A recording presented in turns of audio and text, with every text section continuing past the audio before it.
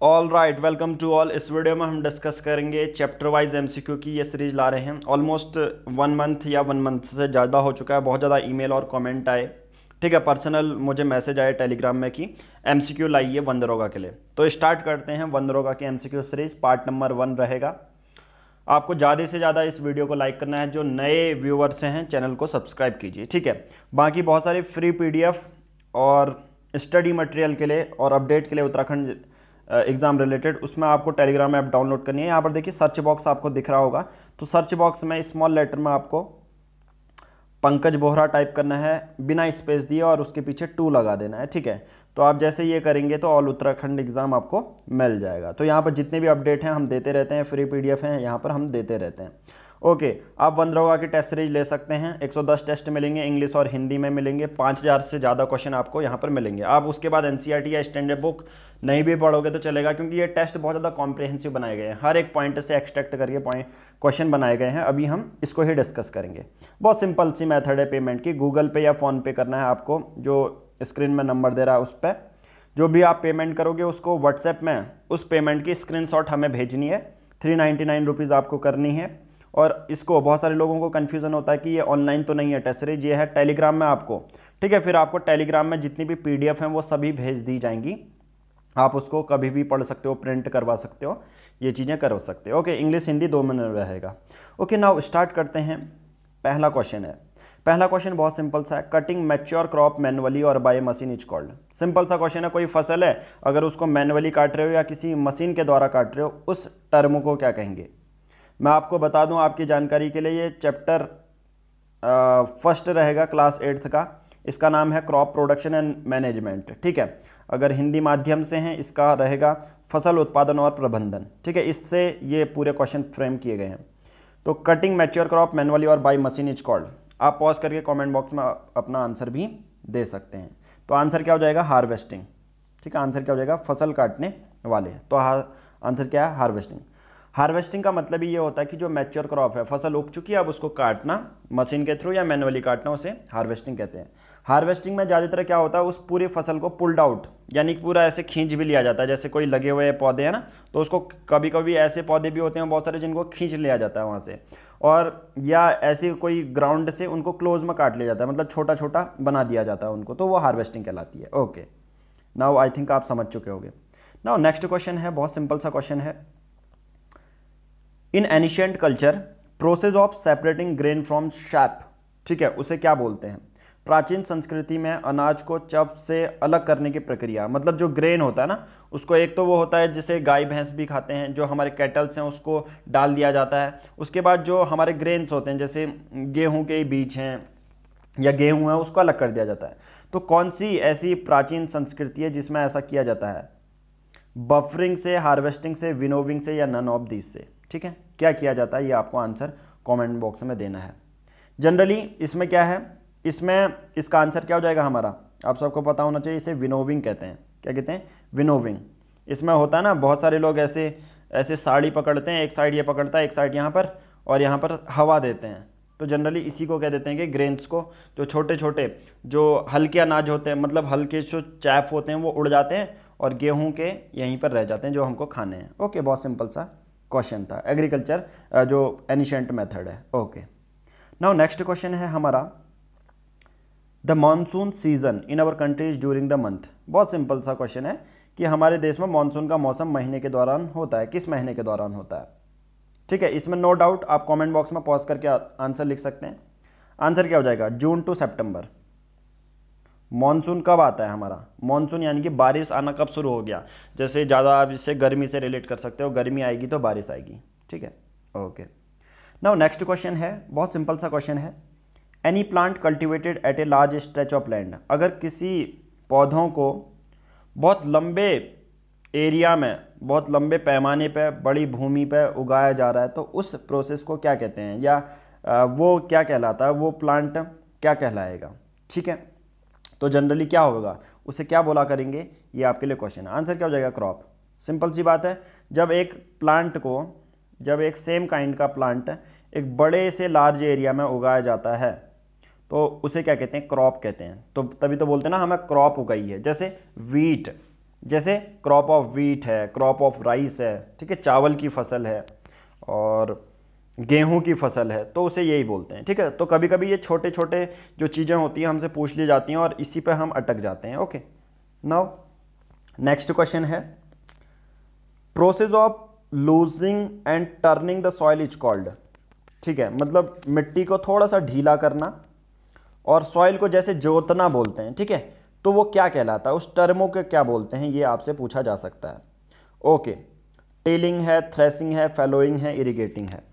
अब ये हमने इतने ज़्यादा कॉम्प्रिहेंसिव बनाए हैं कि जो छोटी छोटी चीज़ है जहाँ से क्वेश्चन नहीं भी बन सकते हैं, हमने उस डेफिनेशन, क्योंकि जनरली पूछ ली जाती है वन दारोगा में डेफिनेशन, और बहुत ज़्यादा जो क्वेश्चन हैं आपसे पूछे जाएंगे, तो इस प्रोसेस को क्या कहते हैं, टिलिंग बोलते हैं, या इसको आप प्लगिंग भी, अब ये मत समझना कि प्लगिंग अलग होता है, प्लगिंग और टिलिंग सेम ही रहता है। ठीक है, तो जो सॉइल को, मिट्टी को लूज करना, टर्न करना, उसको टिलिंग या प्लगिंग कहते हैं।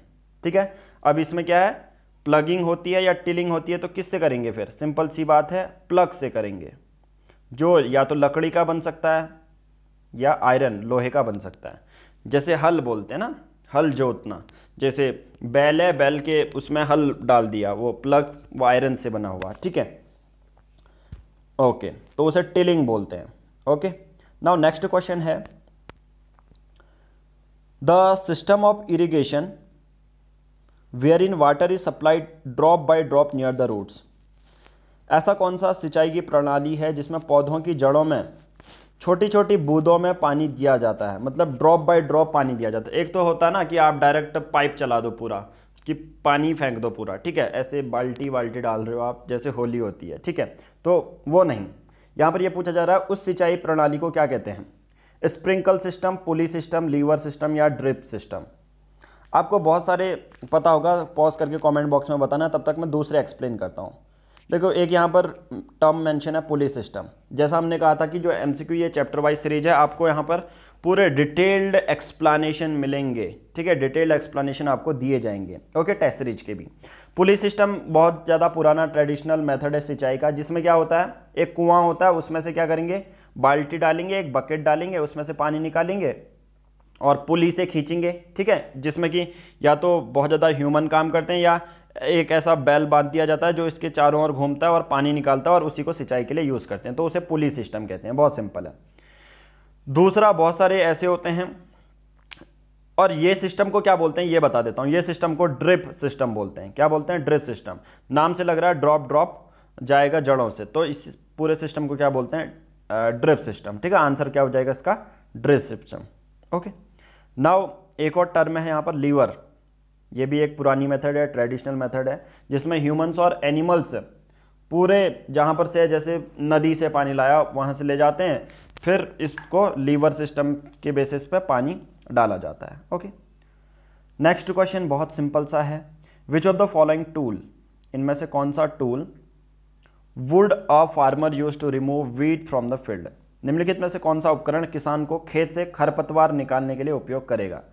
बहुत सिंपल सा क्वेश्चन है, तो क्या होगा, हो होगा, एक्स होगा, प्लग होगा या कल्टीवेटर होगा। 4 ऑप्शन दिए गए हैं।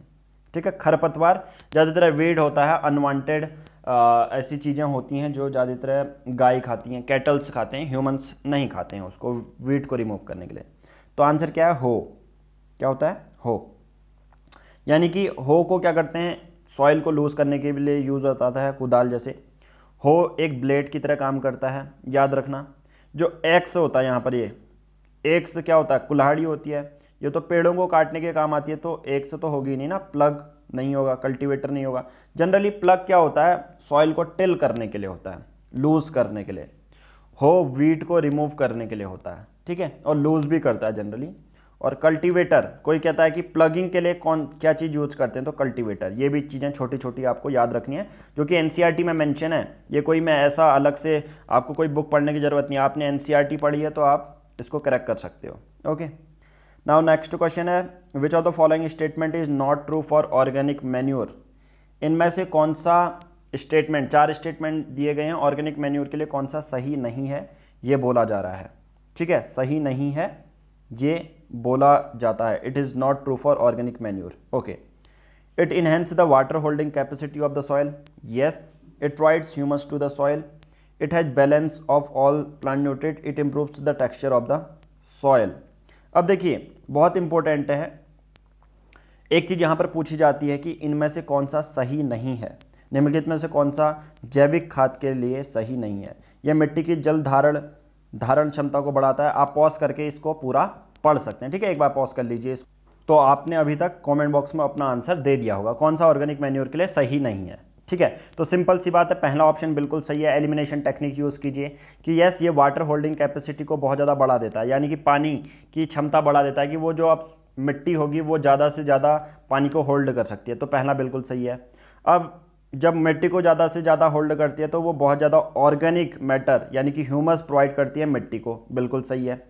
तीसरा, अब देखिए जो ऑर्गेनिक उसमें बहुत ज़्यादा न्यूट्रिएंट होते हैं, ठीक है, बहुत ज़्यादा क्या होते हैं, न्यूट्रिएंट होते हैं, तो जितने भी प्लांट के न्यूट्रिएंट को ये बैलेंस करता है। तो बचा क्या, डी, ये टेक्सचर को इम्प्रूव नहीं करता, बनावट में सुधार नहीं करेगा, बाकी ये nutrient, humus, water holding capacity को बढ़ाता है। ओके, नाउ नेक्स्ट क्वेश्चन है, which of the following is a लेग्यूमे। लेग्यूमे plant क्या होते हैं और इनमें से क्या है, बीन्स है, बार्ले है, जिंजर है या सनफ्लावर है, ठीक है, आंसर आपको देना है, ठीक है। तो लेग्यूमिनस आंसर क्या हो जाएगा, आंसर हो जाएगा बीन्स। ऐसे प्लांट जिनकी जो रूट्स होती हैं वो नोड्यूल कंटेन करती हैं, ठीक है, नोड्यूल कंटेन करती हैं और जिसमें नाइट्रोजन फिक्सेशन बैक्टीरिया प्रेजेंट रहते हैं। बहुत सिंपल सा, ऐसे प्लांट जिनके जो जड़ें होती हैं वो नोड्यूल्स कंटेन करते हैं और उन नोड्यूल्स में क्या होंगे, बैक्टीरिया प्रेजेंट होंगे।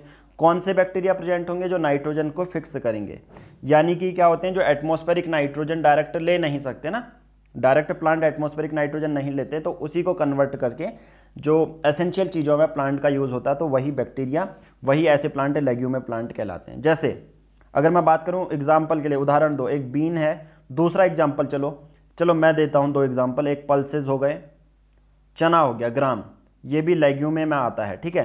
तो आप एक और एग्जाम्पल आप दो, चलो ठीक है। तो ये देखिए, जब पार्टिसिपेट करोगे तभी मैं आगे की सीरीज ज़्यादा से ज़्यादा बनाऊंगा, ज़्यादा से ज़्यादा लाइक करना है इस सीरीज को, ठीक है। ओके नाउ, क्योंकि इसमें हम डिटेल्ड एक्सप्लेनेशन दे रहे हैं, ऐसा नहीं कि डायरेक्ट ही आपसे, ताकि इससे आपका पूरा, देखो आप क्रॉप प्रोडक्शन आपको पढ़ने की जरूरत ही नहीं है क्योंकि हम ये पढ़ा चुके हैं। The manual method of sowing seed is also known as, बीज बोने की मैनुअल विधि इस प्रकार है, क्या बोला जाता है बीज बोने की मैनुअल, उसको इरिगेशन, विनोइंग, ब्रॉडकास्टिंग या ट्रांसप्लांटेशन, बहुत ज़्यादा इंपॉर्टेंट है। तो आंसर क्या हो जाएगा हमारा, सी हो जाएगा, ब्रॉडकास्टिंग। अब देखिए ये टेस्ट सीरीज का था, तो इस पर हमने नीचे आंसर भी दिए। जब आप टेस्ट सीरीज लोगे तो बहुत सिंपल सा, ऊपर क्वेश्चन अटेम्प्ट करोगे, नीचे आंसर देख लोगे, ठीक है। तो इसी बेसिस पर तो थोड़ा सा मैं इसको एक्सप्लेन कर देता हूं। अगर आप हाथों से बीज डालते हो, ठीक है, ऐसा नहीं हाथ में आपने बीज पकड़े सपोज और उसको स्कैटर फैला रहे हो, तो सबसे सिंपलेस्ट मेथड है बीज बोने का, और इसी को ब्रॉडकास्टिंग कहते हैं। क्या बोलते हैं, ब्रॉडकास्टिंग बोलते हैं, और सबसे मोस्ट इंपॉर्टेंट इकोनॉमिक मेथड है जो कि लोग इसको ज़्यादा से ज़्यादा परस्यू करते हैं, ठीक है। बहुत सिंपल से, पर एक इसका घाटा रहता है कि डिस्ट्रीब्यूशन, जैसे मशीन से करोगे तो सिंपल सी बात है, मशीन एक अगर मशीन से कर रहे हो तो सिंपल सी बात है एक जगह वो डिस्ट्रीब्यूट होकर अलग अलग, मतलब हाथों से कर रहे हो तो कभी यहाँ पर ज़्यादा चले गए, कभी किसी का कॉल आ गया तो यहाँ पर आपने ज़्यादा डाल दिए, देखो ये, ठीक है। तो इस तरह से यहाँ पर डिसएडवांटेज है। तो ये क्रॉप प्रोडक्शन का 10 क्वेश्चन हमने कर लिए। आगे के क्वेश्चन जो हैं हम नेक्स्ट पार्ट में करेंगे। पहले इस वीडियो पार्ट को ज़्यादा से ज़्यादा शेयर करो, ज़्यादा से ज़्यादा लाइक करो। जो नए व्यूवर्स हैं, वन दारोगा के लिए उत्तराखंड से नए व्यूवर्स हैं, चैनल को सब्सक्राइब करो, क्योंकि लगातार अब वन दारोगा की वीडियोज़ आने वाली हैं, ठीक है। और जो पशुधन प्रसार अधिकारी की भी स्टडी मटेरियल प्रिपेयर हो चुका है और टेस्ट सीरीज प्रिपेयर हो चुकी हैं, आप इसी नंबर पर कॉन्टैक्ट कर सकते हो लेने के लिए।